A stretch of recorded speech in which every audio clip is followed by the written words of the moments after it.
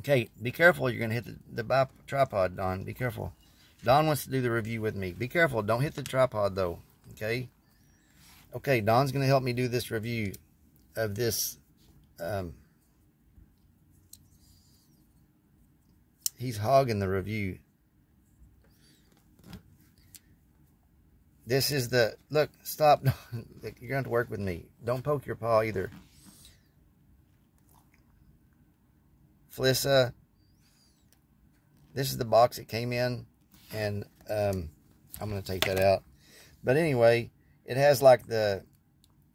I guess crossbar lock, or, you know, Benchmade calls it the axis lock.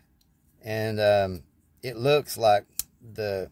Gerber, I'm sorry. The Benchmade Fact. I have the Benchmade Fact, you know, and it's aluminum. This is a G10 with the, I guess, metal liners. And it's really inexpensive. I believe I paid $21 on Amazon for it. I'll leave the link down below. But, and also, I'm sorry, I want to do a shout out to Mike Curtis. He's just started his knife channel, and he's a really good guy. He has a huge knife collection, and we just have a lot in common, and he's a really good guy. So please check out his channel. I'll leave the link below, and welcome him in his channel. And he's a great guy. He's been supporting those of us that have small channels, and you know, he's a great guy. So check out his channel, please. And this is going to be a short review because Don Quixote is calm. But anyway, I think I've gave you a good look of the knife. It's just inexpensive. It kind of looks like, to me, it's a little bit of a... it's not a... I would say kind of a clone.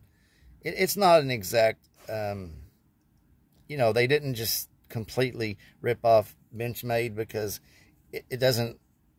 You know, I mean, anybody that knows the fact could see from 20 yards this isn't the real thing. Or, you know, it's not a counterfeit, is what I'm trying to say. So, for $21, I think it's D2 seal. It's not perfectly symmetrical, the grinds on the blade, but you know what? For $21, that's okay. It's lightweight. Here's the balance. And it's pretty decent, you know, action for no bearings or anything. Just simple knife, lightweight, and I'd say pretty useful for maybe EDC or even light use, or a tactical blade. But if someone that doesn't want to spend a lot of knife, or for gifts, maybe it'd be pretty decent for that. So anyway, me and Don Quixote, thank you for watching, and don't forget to check out Mike Curtis's channel, and thank y'all very much. Take care.